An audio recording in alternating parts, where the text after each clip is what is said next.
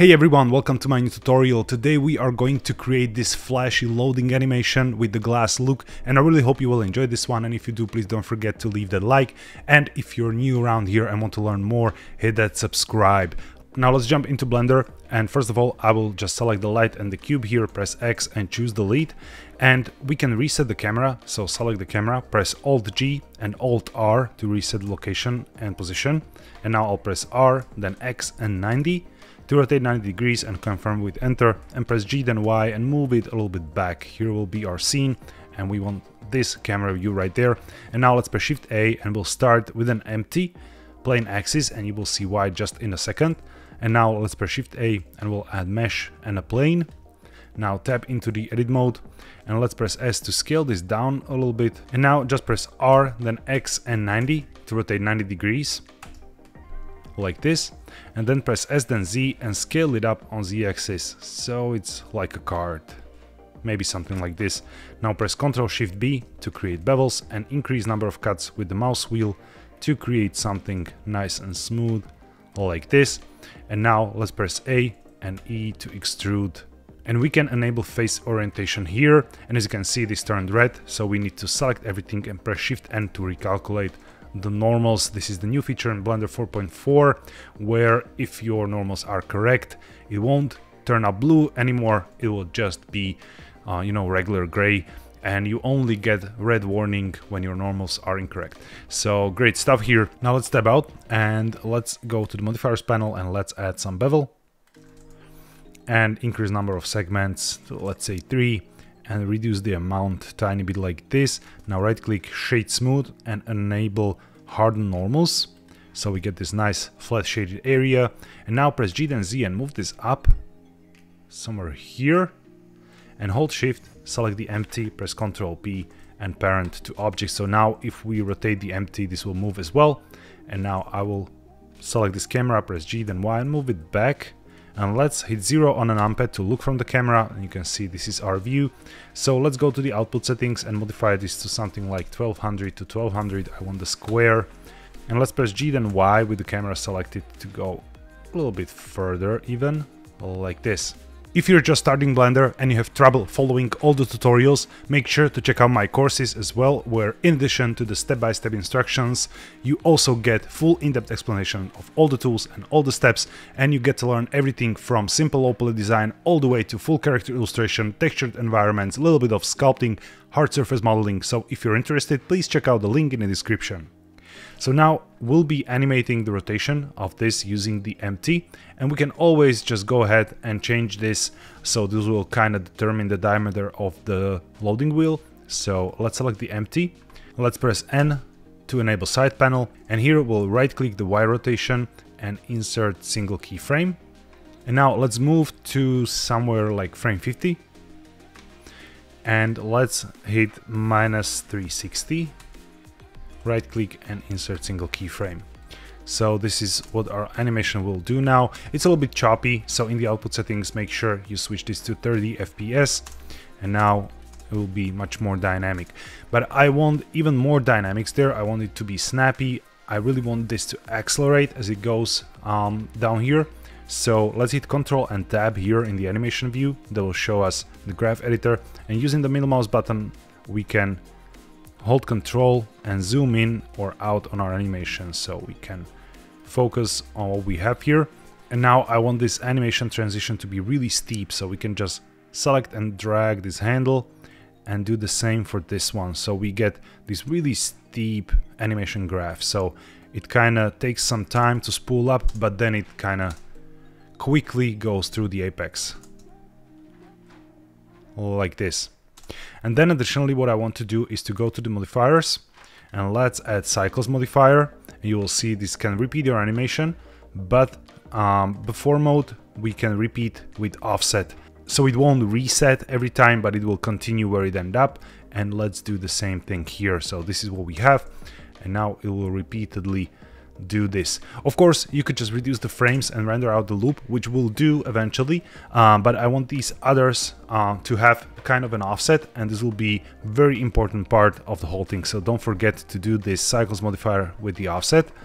And now what we can do is to add some rotation to this part as well. So let's go and right click Z rotation here and insert single keyframe, and around frame, let's say 30 or 35.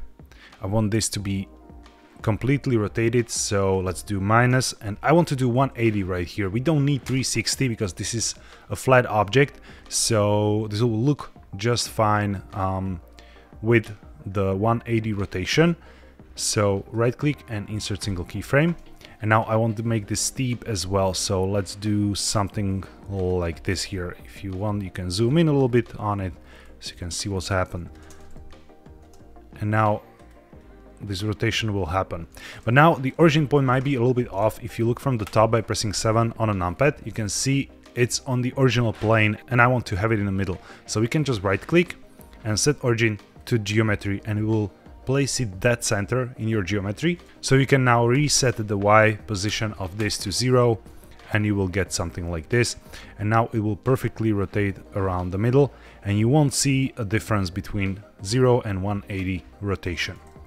Okay, now let's go back to the camera view by pressing 0 on a numpad and let's create more of these. So I'll just select these two, press Alt D, then Y, and move it right about here.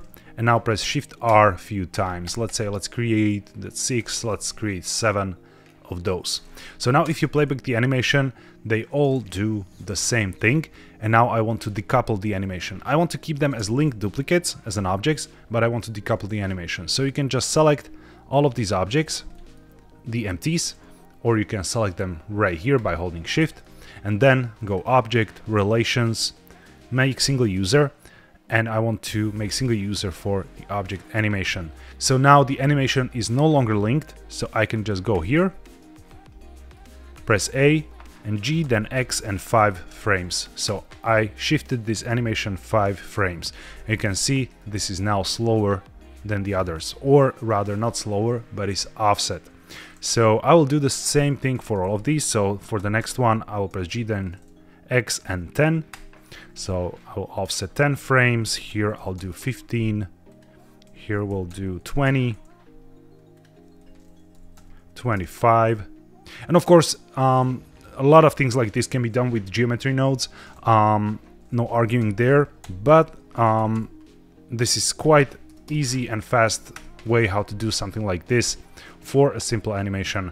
So finally we have all the offsets in place, and if you now play back the animation, this is the rotation we have. I really like this, and I want to offset the rotation for these cards as well, because they are rotating at once and they might intersect here and there. So let's select all of these, and again we'll go Object, Relations, and make single user for the object animation. And now for the first one, let's go back. The first one is okay, and for the second one, and I'll offset them just like 2 frames or something like that. So press G, then X and 2, and here let's do 4, 6,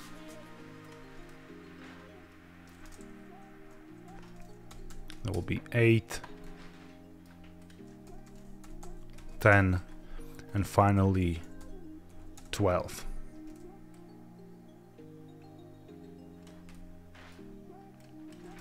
Okay, so you can see now they're rotating in a sequence and they're no longer. And here we have some intersection happening, but we could also, you know, make the distance between them a little bit longer. So you can just select all of these and hit period on a keyboard and choose only locations. That's the same thing you can enable right here to affect only locations. And now let's switch the pivot point to 3D cursor. So the 3D cursor is here, and we can press S then Y and just scale this up and down, and it will increase our distances. So let's see how this works. Okay, that's probably not even visible when we render this out. So let's look from the camera. Okay, and this is what we have here. Nice loading animation and repeatable. Now, if you don't want to render out the whole loop, which is probably not looping anyway, because if we go here, you can see the reset is quite visible. We can go ahead and reduce the number of frames. So let's reduce the end frames to something like 50. And now this should loop perfectly. And the way this works is, since we enabled dead cycles with offset, if you're on the frame 1, the back cards are already rotated based on these offset animations right here. So this will be the perfect loop. I think to have it really perfect, I think we need to go frame 49 here. And now this will loop perfectly. Okay, the next thing I want to do is to set up a few materials and a little bit of a lighting. So let's select the card, create a new material there. And first of all, I want the glass look. So let's press Ctrl B, limit the preview only to camera bounce. And I'll go and in the render settings, enable cycles, GPU, enable denoising, and GPU for the render denoising. And I think 64 samples for the animation preview will be okay on render time. And now let's press Shift A and let's add some light so we can see what's happening here. Press G then Z, move this up, and let's make this larger and of course stronger, something like 500. And let's go back to the camera view and preview the rendered view. And yeah, I think this will be fine. So let's select the card and let's increase the transmission weight to something like this and reduce the roughness. This is the look I want it to have, maybe a little bit more transmission, so it's really translucent. And now the next thing I want to do is to, give them different colors, but these are still link duplicates. So if I move one of them in edit mode, every one of these moves and they will share the material, but we can assign different colors to them.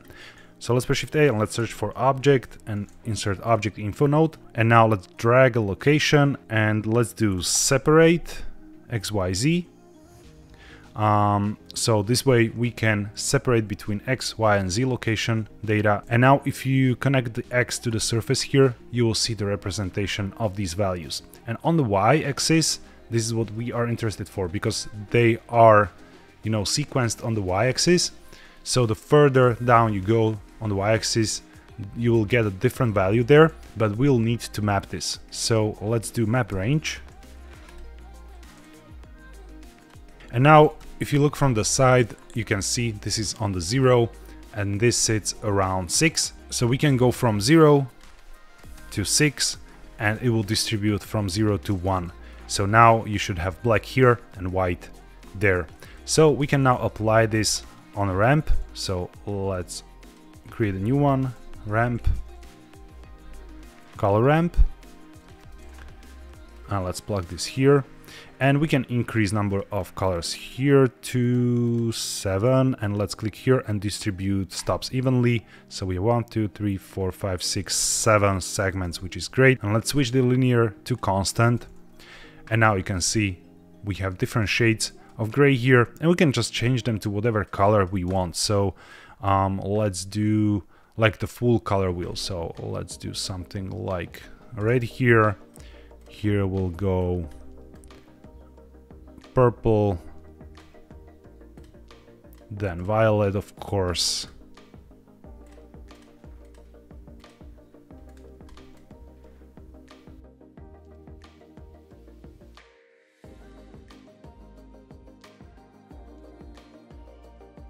Okay, so now we assign different color to each of these cards, and we can just plug this into the base color here and plug this back into the surface. And if you don't like these colors, don't worry about it. It will be too tedious to just go in and edit these colors. So we can just plug in the hue saturation node, plug this into color, and we can, for example, reduce the saturation to something like 0.5. If you want it more subtle, play with the value, or do the color shift if you want. So yeah, something like this should be fine. And then of course, if you don't like some of these colors, you can make the subtle changes up and down the color wheel. Okay, let's look from the front. Now let's select the light, and I will disable the only location here, switch this back to median point, and press R, then X, and rotate this a little bit and move it back. I think we can go all the way up to 1500 to give this more light and more reflections. And let's do a little background. So let's press Shift A, and let's add a plane Now let's press R, then X and 90. Press G, then Y, and place it back here and make it larger. And now we can tab in, press Ctrl Shift B again to enable the bevel, and press A and E to extrude. And you can see now if I go back, it will flip the normals. If I go towards the front, it will make them correct. So if I go back, I can just press A and Shift N, and all is great. Now I will shift click the card and just transfer the bevel modifier, copy to select it, make this smaller probably. Let's look from the front, and yeah, let's do it like an icon or something. And then we can press Shift A, add a background, same way, move this back and just make it large. And let's give this some color. So create the material, and I think something like violet will be fine. And for this one, let's add some transmission and reduce the roughness so we have like a glass behind. And now let's press Shift A and let's add a light, move it back here and increase the strength and the radius a little bit so we have some backlight back there. Okay, if you don't want to see that light there, you can hold Control, select the light so it's active, and press Ctrl L and link receivers to emitter and choose exclude, and that will exclude the light from affecting this object. So yeah, now I really like this, but it's a little bit too subtle, too dark. So let's increase the lighting quite a lot. I think something like 3K here should be fine. Okay, maybe even 10K, depending on the size of your scene, of course. And then finally, you can go to the render settings, color management, and increase the contrast quite a lot and exposure if you think this is too dark still. So yeah, something like this. And of course, then you can play with adding more lights or adding HDRI, or you can go ahead and color the background a little bit so you get a little bit more ambience to blend the colors a little bit together, and then play around with the background color and brightness, whatever you think will work the best. And finally, in the output settings, just go and choose FFmpeg video with MP4 encoding. Choose your folder here, go render animation, wait out your frames, and your animation will be ready. So that's a quick cool glassy looking loader tutorial for today. I really hope you enjoyed this one, and again, if you did, please leave that like, and if you want to see more like this, hit that subscribe. Thank you all for watching and have a wonderful day.